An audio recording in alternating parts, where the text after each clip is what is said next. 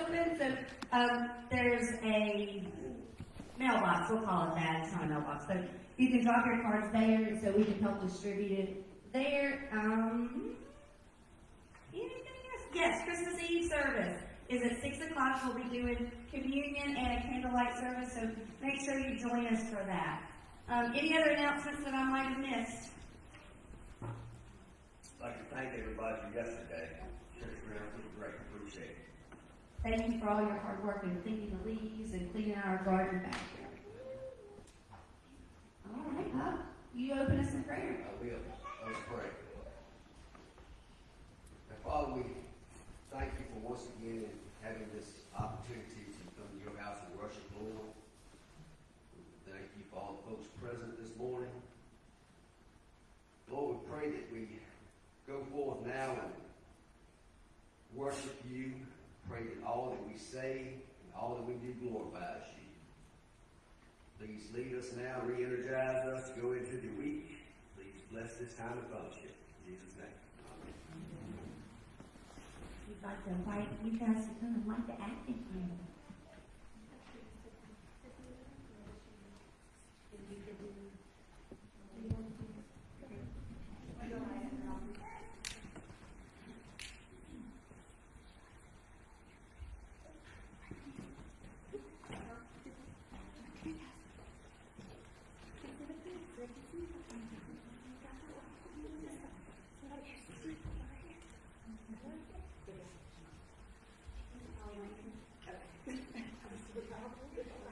For Facebook, yeah, you can hold it close. I know we found that people can't hear. So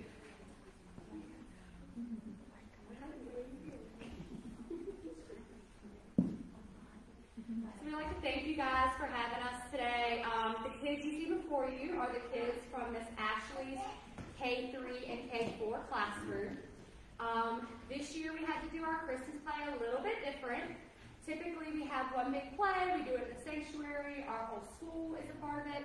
And this year we had to break it into two separate plays. So we have our baby class, our 2 and 3-year-olds, and then this class are doing their play tonight.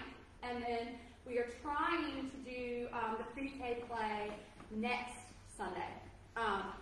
So a little bit different, got a lot of COVID restrictions, but the kids are still really excited and they've worked really hard. Unfortunately, we've had to limit the amount of people who come. Usually we invite everybody and it's a big open ceremony, standing room only usually. So hopefully next year we'll be able to get back to that. But they just wanted to give you guys a little taste of what they're going to be doing tonight since everybody can't necessarily be there. So we have a little bit of story reading from Miss Ashley from Luke 2, 8 through 14, if you guys want to follow along. And then the kids just wanted to show you their cute outfits of what they're going to be doing this evening. So I'm going to turn it over to Miss Ashley, and again, we thank you guys for having us here. Good morning, guys. So my shepherd is Clayton. Wait, Clayton. My angel is Layla. I have a sheep, and her name is Mila. And then I have Riley as a sheep, and this Isabella as a sheep. Can you guys say good morning? Good morning.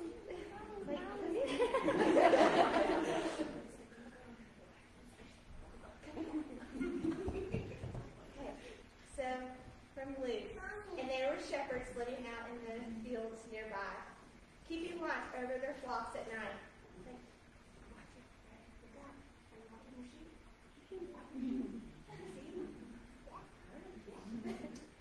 And the angel of the Lord appeared to them, and the glory of the Lord shone around them, and they were terrified. But the angel said to them, "Do not be afraid. I bring you good news, and that will cause great joy for all of the people."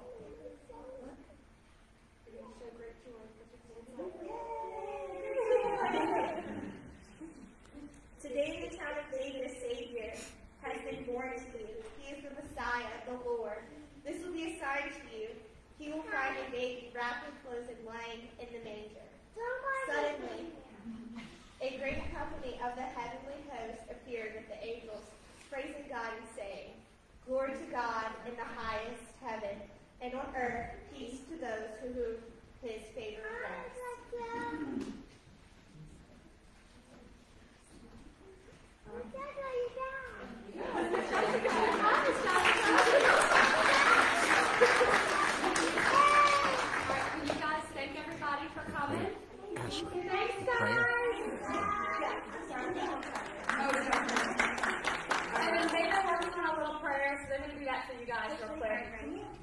Come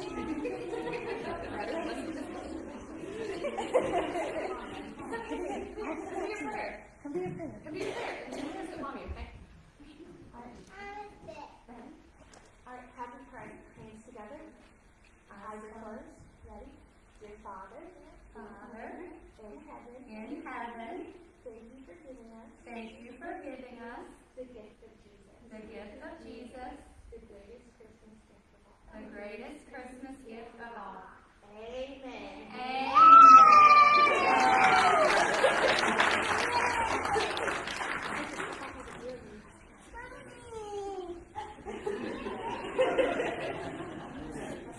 Y'all, I usually do transitions between songs, but it can't get much better than this. Thank you for that and the joy that you brought in. This morning I was going to read the same scripture that Ashley read this morning. Can you think about if you were in the field and you were that shepherd? A lot of times we read the story of that happened to them. But what if that happened to you? What if the angels appeared to you? How would you feel? First of all, I'd say, am I crazy? Have I lost my mind? What is happening?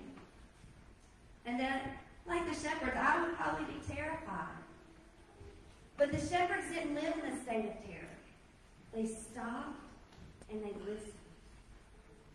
They heard the message, and then they went and shared the good news. Because our Savior is born, and we can rejoice in that. And this morning we're going to be singing, we're going to flow right through both songs this morning, so I'm not going to transition between both of them. So we're going to sing the first Noel and Hark the Herald Angels Sing.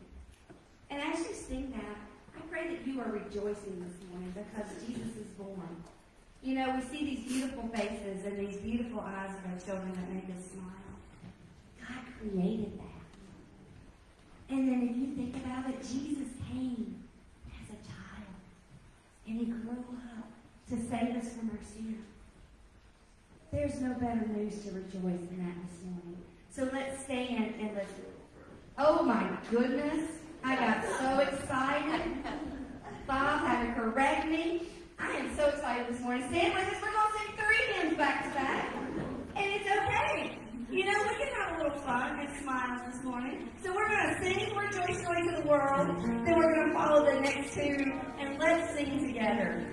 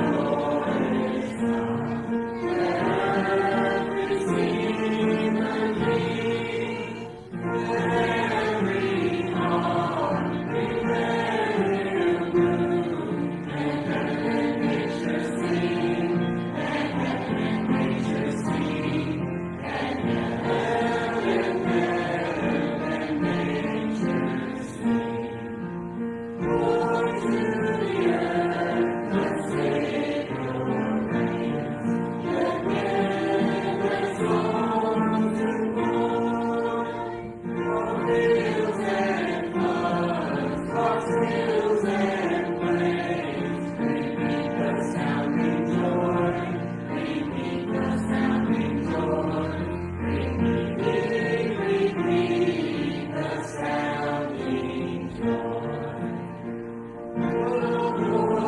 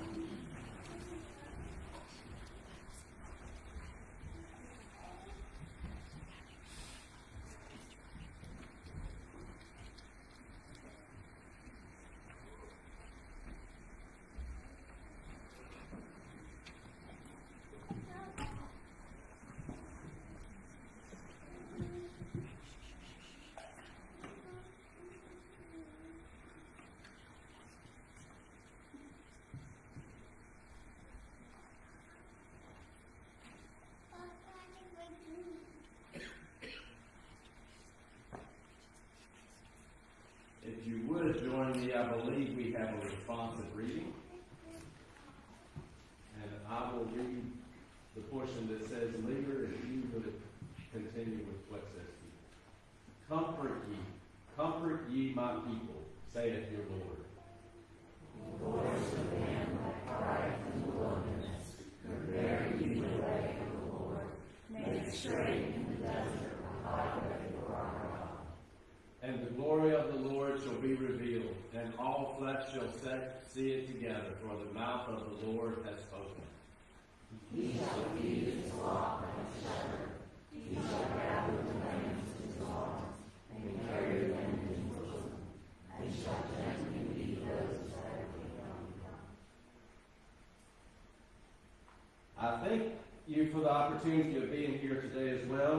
I don't know where Pastor Greg is. He's probably back trying to ham a turkey or something. If you haven't noticed by my garb, I am a shepherd. And shepherds are simple, so I have a simple name. My name is Joe. And I was asked to share a little bit with you today. Some of my shepherd cohorts have already been here along with their sheep. And so you know that we're today celebrating the part of Advent where we focus on joy. And I think a lot of times joy escapes us. So we want to focus on that a little bit today, but I need to tell you a little bit about me. You see, I'm a simple man, a very simple man. My dad was a shepherd, just like I was a shepherd, and so I learned a lot of things from him. But you know, in order to be happy, I don't need very much. I'm pretty content if I have bread, cheese, and a sip of wine. And I have found, I really believe in the years of my life, I've determined that there's a connection between joy and simplicity. You know, people have a tendency, especially this time of year, and especially this Sunday, to feel sorry for us shepherds. We know I'll talk a little bit more about that later, but you know, you don't need to feel sorry for me. I'm the one that feels sorry for you. And let me tell you why.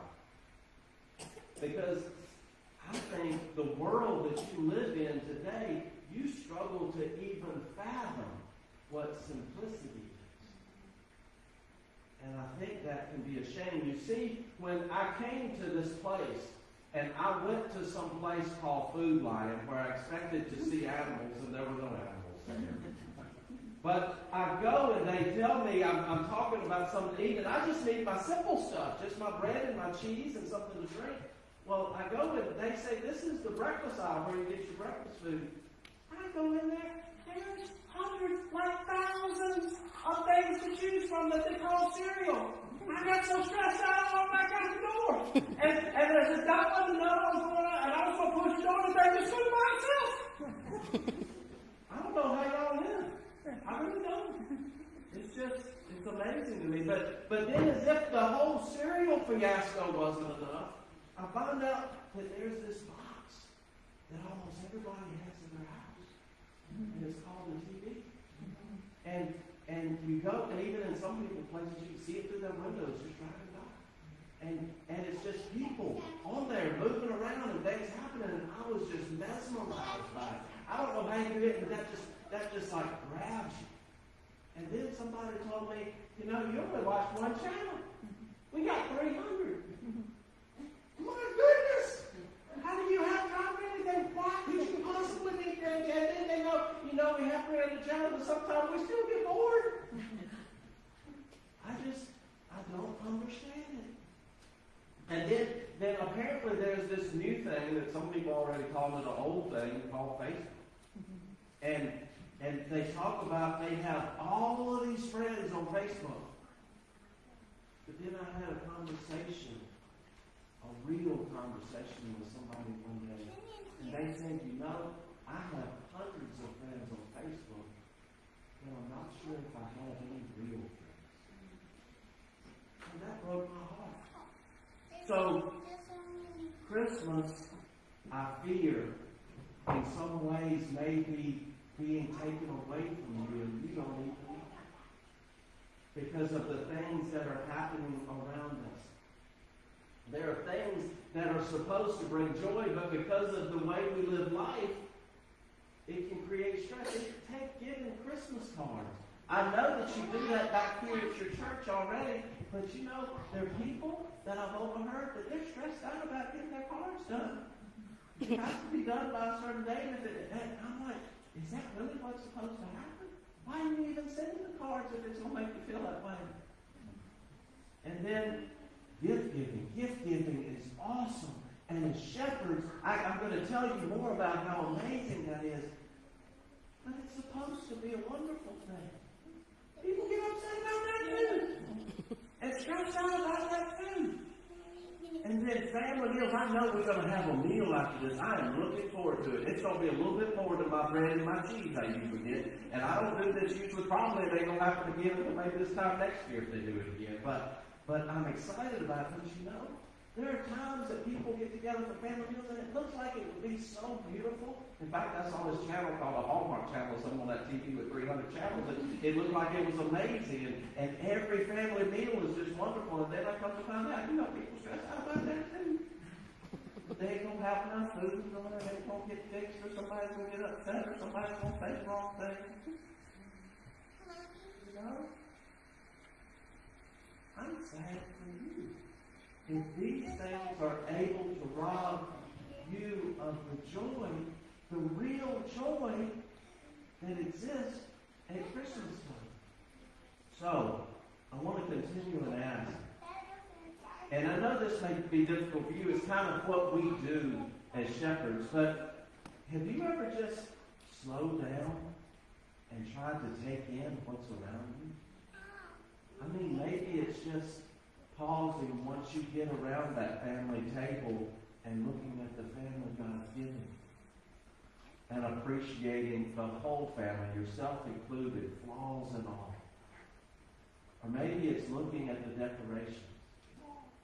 The decorations as you drive by somewhere, letting the little 3-year-old, maybe you even turn around and look back so they can get it back. Did you ever just slow down to take it in? I truly believe the simple life is what helped me be ready for the experience of my lifetime, the arrival of the Christ child, the promised Messiah. You know, experiencing God through simplicity. Well, and though some people see me as too poor and too dirty and without a purpose to have a real relationship with God, they really do. And that's some of what you've heard about, because how can God be a part of somebody that has a life like that? And honestly, there was a time that I allowed the way others saw me to cause me to see myself that way as well, and I didn't think I was worthy. But at some point, I quit listening to all the voices. When I got quiet, when I separated myself from the noise around me, I began to encounter what I only know now to describe as joy. This came through an unexplainable connection with God. I began to recognize God's presence in my life. I had an earthly father for whom I was very thankful. In fact, my earthly father was even helpful in enabling me to figure out and appreciate the amazing blessings that I have in my life today. And a part of that included introducing me to my everlasting Father, God. So, what is this everlasting Father? Let me tell you really quickly, because it's a part of this whole joy thing. When you know your everlasting Father, you experience a love like no other. I felt accepted, like I had a purpose. If my purpose was caring for the sheep, it was a gift. And you know what? When I had that time that I was quiet, it was amazing how God spoke to me when I was out in the fields. Just being quiet. And then this whole idea of protector is close to the heart of a shepherd, because we protect our sheep. But as I protect my sheep, God protected me. And let me tell you this, as a shepherd, I protect my sheep from things that the sheep don't even know exist. I come to understand that my Father, my everlasting Father, does the same thing. He is my protector. But not only is He my protector, He is my provider. You see, I am poor. I am dirty at times. I came to trust God that I would have what I needed, even when I did not know where it was going to come. And when you have a provider that you can trust, your everlasting Father, it changes the way you view life. It changes the way you live life. And you don't worry.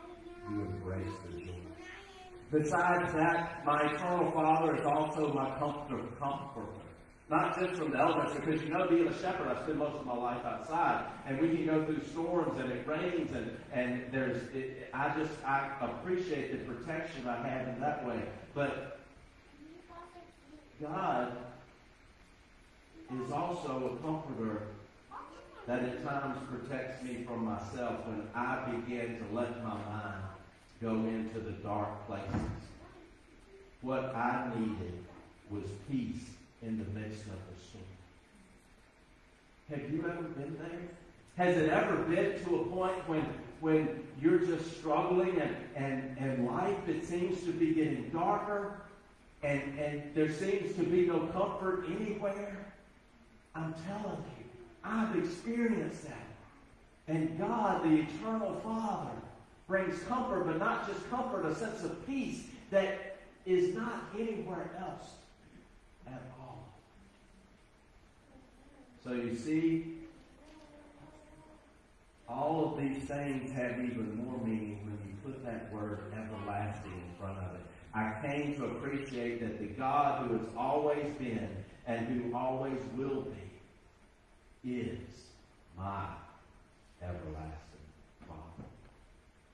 Well, I'm not real sure about this because I don't know a lot of you very well, but I'm guessing if a simple shepherd like me struggles with the concept of love, protection, needs, and peace, you might struggle with some of these as well. But it doesn't have to be that way. It really doesn't. And I'm not just standing up here because I'm standing up here where I am and I'm a shepherd.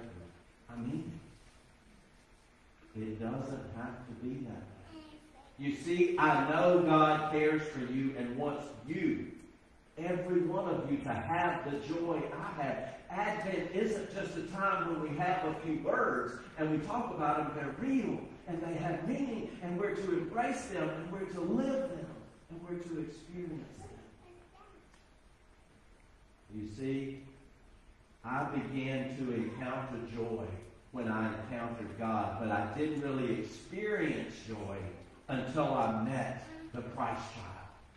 That was the miracle of God that took the idea of God's love, His provision, His comfort, and His peace from an everlasting Father to another undeniable level.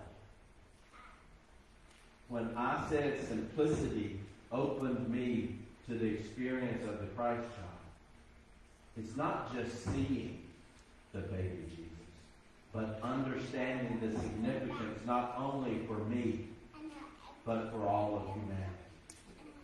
Because you see, I've told you already those ways that it became real to me.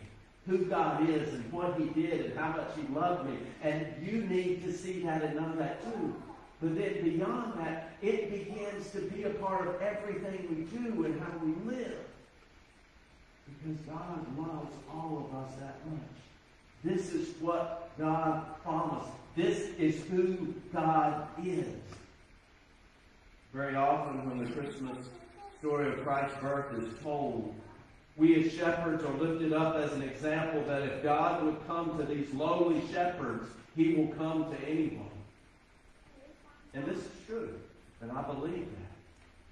I'm a part of living that, but I believe there is even more value in what we as shepherds experience that I want to share with you today. It's realizing that it might be easier to recognize the real meaning of the birth if we let go of some of the distractions and the noise that burdens our souls. When we do, it enables us to move beyond simply seeing the Christ child in the manger, to experiencing the joy gifted to us through the child from the everlasting Father. I want to share with you. You've already heard it shared earlier, but in Luke chapter 2, verses 8 through 10, here it is. And there were shepherds living out in the fields nearby, keeping watch over their flock at night. An angel of the Lord appeared to them, and the glory of the Lord shone around them, and they were terrified. But the angel said to them, "Do not be afraid. I bring you good news that will cause great joy for all the people." Hear that again. But the angel said to them, "Do not be afraid. I bring you good news that will cause great joy for all people."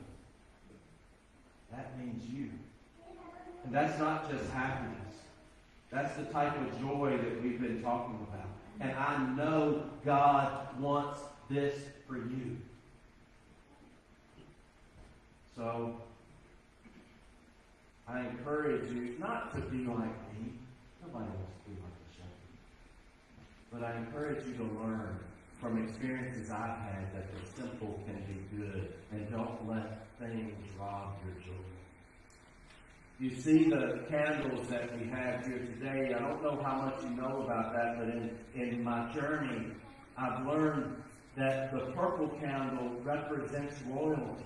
And that Christ child was to become a king, and you should know that, and we celebrate that. But that purple also represents penitence and suffering, and you probably know as much, if not more than me, about what was to happen in the life of this child. But you know the pink candle stands out. The pink candle is different because the pink candle reminds us to rejoice. The pink candle reminds us that while that Christ child on one day was going to die, he wasn't going to stay dead. The pink candle reminds us that it isn't all sackcloth and ashes. It's about having time to have a party. And you know what? Parties are a part of what God desires us to have in our life. And if you want to see what a party needs to look like, you come and join my little shepherd friends. They know how to party. And they do it wonderfully. Do you know that there are modern day shepherds?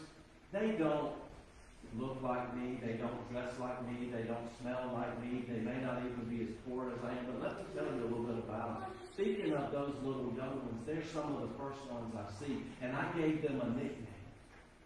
I called them the public sloshers. You know why? Because you talk about joy. When one of these young people see a puddle of water, they get this big look on their face, and you know what they're going to do. They're going to run right to it and jump up and down and up and down. And it makes them so happy. And yes, it does. She agrees. But something happens at some point in life that the puddle sloshers can get distracted by things that become more complex in life.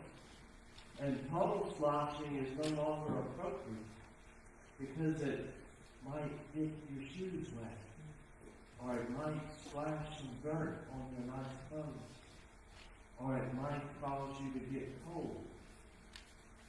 So we're told we're not supposed to puddle slosh anymore. But a real shepherd understands the joy that comes from embracing moments.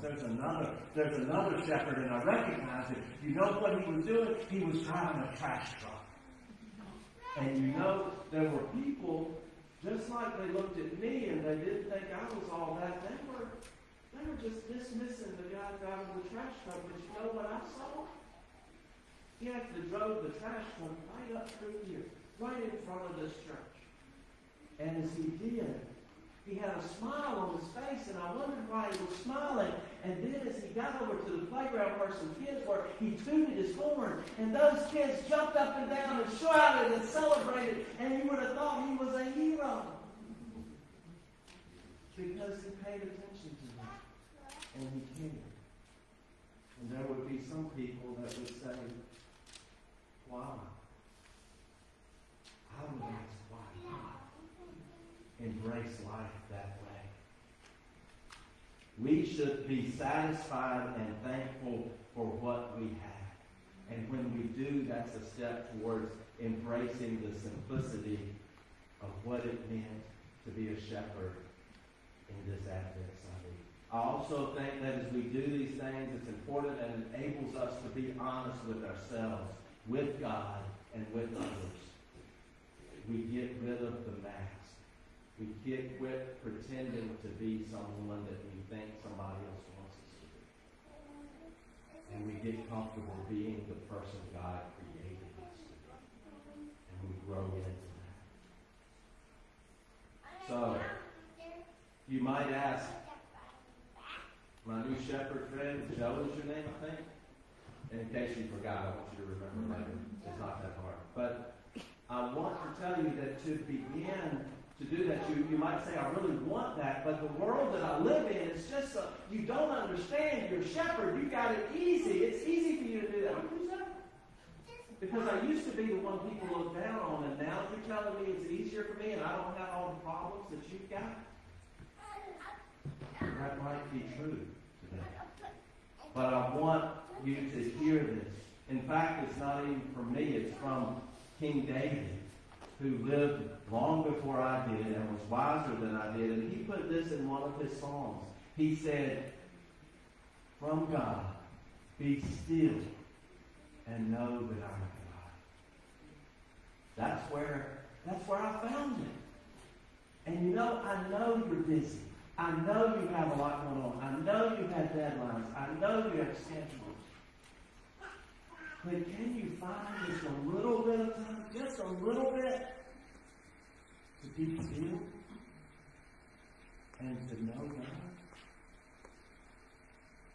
And for you to be still may be different than my being still. It may not mean going into a field.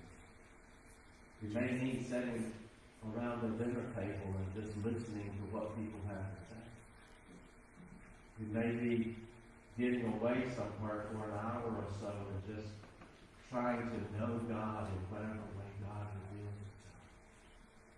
But I tell you, the Scripture is amazing. I think it should be a part of every Christmas. Because particularly in the world that I've been introduced to in the past week, that's a problem. So, I tell you today, the joy can be yours. The joy of the shepherds, the joy of the Christ child, the joy of Christmas is yours. Take it, experience it, share it. And Christmas will be everything God desires you to have this year. I promise you that. The Scripture promises you that. God loves you that much. I'm going to ask our praise team to come to lead us in our closing. And as they do, I'm going to be down here at the front. And I'll kind of take my Joe character off, even though I'm not going to try to go do taking the guard off. We're thankful that you're here today. If you're a regular, you know this. If not, I want you to hear it from me. We don't want to pretend here. We don't want to come here and put on our church faces. We want to be real. And the messages that I hope we hear, the messages that I know are in the Bible, are relevant for today. They're not just stories about something that took place hundreds and thousands of years ago. It did. But that impacts us as much today as it did before. And if you are struggling in any way, and my guess is there's not a person here that's not. If you've lived a week, this past week, and you haven't had some struggle, I want to talk to you about it because there's some type of miracle going on in your life. We all have struggle. But if we allow God to be a part of it, even in the midst of that struggle, we have joy. And so you see, it's amazing to me when those children walked in the smiles that popped up, it's as though whatever struggles you had in your face, because there was one of, I am not making this up. There was one of the members of praise team up here that said before it started, I don't know how this Sunday's going to go because them people look like they ain't got much joy. And it changed just like that when the children walked in. But your life didn't change all of a sudden. All of your situations changed. You just began to experience what God wanted to give you today in terms of those children sharing the way they did. And the same is true when we just open ourselves to be able to see what God places before us. Be willing to do that.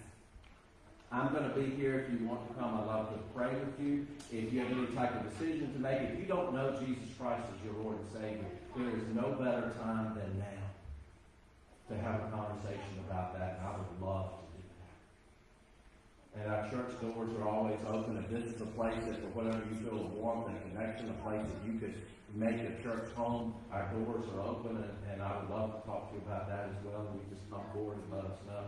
Or maybe, well, one of the beautiful things about God nowadays is you don't have to go through somebody else. You can pray directly. If you want to come and you want to kneel at this altar, you want to pray and you say, I want to get serious about this joy thing because I know I need it in my life and I haven't felt it in a long time. You can come and you can kneel and you can do that. And yes, you don't have to do it here. You can do it somewhere else and God hears you there. But if you do it right here and now, you're much less likely to forget it. You're much less likely to take it for granted. You're much less likely to walk out and say, well, I want it. Because you're making a commitment before God and before God's people. And even though they may not know what it is, I promise you, there are many people here that will be behind you praying for whatever. So I invite you, if you would, to stand with us and sing, Respond as God will lead.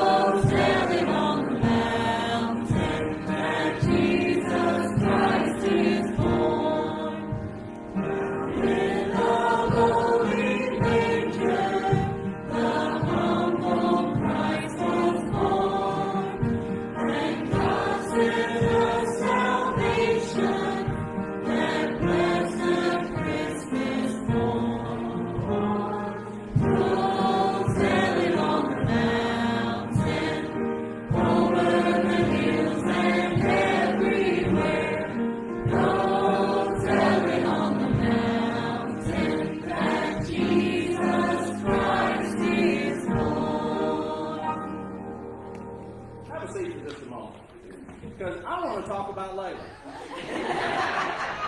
Layla is filled with joy. She couldn't contain it. And you know what? There was a part of me, I looked there, and Layla and I did not plan this. I'm telling you. But I looked there and I said, that's exactly what we were talking about today. And I said, I want to be Layla. I want to do that. And what went through my mind? You're a preacher. You're supposed to be standing up here acting like you got some sense. And I said, you know what? sometimes we just spend too much time acting like we got sense according to the world. And so I walked back there and I asked Layla if I could dance with her. And she said yes. And I am not going to forget that for a very long time. And neither will my two boys who I just embarrassed. But I love that. And we need to be willing to embrace that type of joy. And we need to celebrate the ladies who just let it go and be who God calls us to be. So before we go, I want to tell you this. I want to kind of explain. Christy mentioned it to you. This is what's happening today. No one should leave unless you really have to, and I will tell you why. Because we got something for you. Most of you already do, and you got plan on staying. But if you came here today, you didn't know what was going on. I know this is Woodland's gift to you, and I hope and believe it may be God's gift for you as well. This is what we're going to do. Never done it before. In fact, I was talking to John and Susie as they came in. It's their first time here. They said, just looking for a place to go for Advent. I said, well, you picked a good place. We're doing something. I said, you ain't got to be worried about not knowing what's going on today. None of us ever done this before. But this is what we're doing, so it's good to explain it to everybody. And when we dismiss here, there's a room right next to here. That coffee you've been smelling called during the service, it's in there, and it's for you. And there's also juice, and there's hot chocolate if some of the children, some want that. And you can hang out and mingle a little bit. And then about 15 minutes or so after that, we're going to come back in here. And it's going to just be an informal type of time. We typically have small groups. We're going to do those small groups today. We're going to do something different together. You're going to see just a little video. How often do you get to go to church and watch a video? So we're going to see just a really short clip, and it's going to relate to this whole idea of an eternal Father. And I think you're going to enjoy that. It's going to bring that Christmas sense to you in a really powerful way, I think. And we're just going to chat a little bit informally, and I think that'll be good. And then as that wraps up, we're going to have an amazing party parade. Not really. We're just going to walk down to the social hall, and it's going to be some of the most amazing food that you're going to have this season. And it's for you. And it's for you. It's a gift from the people of Woodland, but it's also a gift that we're all given by God. So unless there's some really good reason you have to leave, please plan on staying. And you know what? I'm going to tell you, I mean this. I mean it, and you're not going to take me serious at first, but I took Layla serious, so I want you to take me seriously. So if there's some of you who say, but you know, I've got some people I'm supposed to meet for lunch. This is supposed to be happening. I want you, as soon as this is done, I want you to call them. I say, you know what, I'm treating you to lunch today. Come to Woodland. and tell them the pastor told me to do it. I know you didn't come to worship. I know you're going to, they just want you to come eat. I mean it. Come. I'm going to do it. You come with me. I want you to do that. And we'll be tickled to death to have it. I mean that. Let's experience joy in a way that just we don't usually do. That's what we want to happen today. So our praise team is going to kind of sing us out. You can mix and mingle if you want to. I don't know if some of the Well Center families have to go back downstairs. If you need to do that, if you have to go, I understand. Maybe they need a nap before they come back tonight because I know all these will come back and have best case. They have a reasonable excuse. They don't. But if you need to do that, I do hope I get to speak to you before you leave. It has been such a pleasure and wonderful to have you guys with us. But if you're able to stay, we would love that. And when the other group comes back in here, there's for children. We have a children's class that will be going on. Miss Heather, back in the back, raise your hand, Miss Heather, so they know who it is. She's actually on our Well Center committee, so there's a connection there. But also, she and her mom do an amazing job. They'll have crafts. They have probably some Christmas creation things they do. So if your children want to stay, they will have lots of fun. We're going to have so much fun here. I don't know if the children have as much fun as we do, but they're going to have fun. And again, think about doing that if you can. And Lord, I'm filled with joy right now, and I thank you for that. I thank you for what your scripture has to say. I thank you for the spontaneity of a young child who can draw us in. And I pray that we will live into that we will be more willing to be a puddle slosher when it just doesn't seem to make any sense. That we will embrace the opportunities that you give us, that we will experience the joy in the midst of struggles. God, help us to really know and understand what this Advent Sunday is all about. The joy, the love of being who you created us to be. In Jesus' name we pray. Amen. If the Well Center kids could come over here is Miss